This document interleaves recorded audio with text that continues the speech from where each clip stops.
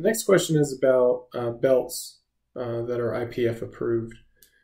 Belts are very much a piece of equipment that rely on personal preference. So you'll find a lot of people that like certain types of belts or, just all kinds of different things. So rather than tell you what I think, what I personally like, let me see if I can give you something more useful so you can get a belt that you like. First up, there's prong belts, single prong, double prong, and it's pretty much standard acceptance now that a single prong belt is a little bit easier to deal with.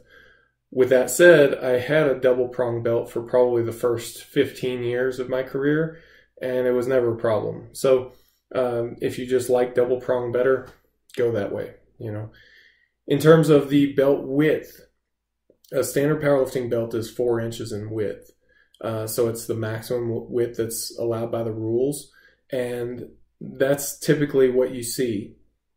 Now, if you are someone who has a short torso, so if you're in a lighter weight class, or you're just a shorter person in general, you may find that that causes some pinching. Pinching at the hips or pinching on your ribs or between your pelvis. If you have something like that, you may want to look into getting a 3-inch belt. So something that's not quite so wide, so something a little bit narrower. And I've heard of even some people, very short people, going with a 2-inch belt. I don't think that you need to go that far for most people most of the time, but it's an option that's out there. Most people are going to use something like a 2-inch belt for holding down a bench shirt so that it impacts their arch minimally. But if you're not an equipped lifter, that's a non-issue. The next is lever belts. A lot of people like lever belts, and you are able to get a lever belt much tighter. If you have the extra money to spend, the SBD belts are nice because you get the benefit of the tightness of a lever belt without needing a screwdriver to make adjustments to it. With a standard lever belt, you need to adjust the tightness of the belt. There's only one tightness. And to make any adjustments to that tightness, you need a screwdriver to move the lever. The SBD belt changed the design of the lever so that they can overcome that problem. There are some drawbacks to the SBD belt, though. They tend to be fairly minor. One is that the edges of the belt are rather sharp, but I know some people who've overcome that. They've kind of softened up those edges. The belt itself is really stiff, so it takes a while to break in unless you're more aggressive. Like I'm pretty aggressive about how I break in my belts. So there's that you can do. The inner lining is red, and it at least had a tendency to bleed on clothes. So you would end up with like a red dyed stripe around your shirt if you tend to sweat a lot. So there are a few drawbacks, but really those are more like break-in problems. Once you get the belt broken in, it's usually not an issue anymore. But again, with very small people, the size of the buckle can be an issue if it hits the legs or something like that. So that's a potential problem. And then again, we're talking about a 4-inch belt.